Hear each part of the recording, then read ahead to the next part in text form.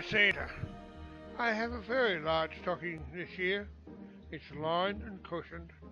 I don't want my present to be damaged or bruised. Please keep it warm and comfortable in the sled, as I would not like it to get hurt or frostbitten at the high altitudes that the reindeers fly at, which are very, very cold. It is not because I'm greedy, Santa, that I have a very large stocking.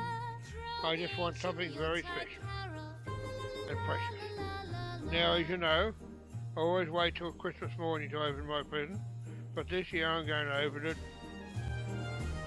as soon as it arrives.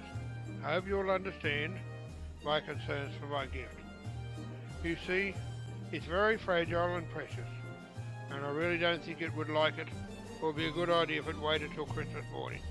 Yes, Santa, this is a very special gift, as you know already, and have already guessed. So please, take very good care.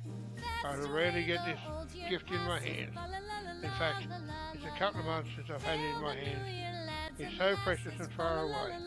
So please, Santa, bring me my most precious gift, my family, and my love and compassion for them all.